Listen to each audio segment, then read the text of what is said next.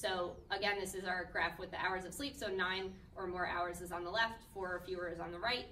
Students who sleep less also report more stress, which is that blue line on the top, more thoughts of suicide, which is the orange line in the middle, and more plans for suicide. So we took it a step further and asked them how many of them have actually made a plan for suicide. And those are the gray bar on the bottom, line on the bottom. So you can really see that the less sleep they're getting, the higher risk they are.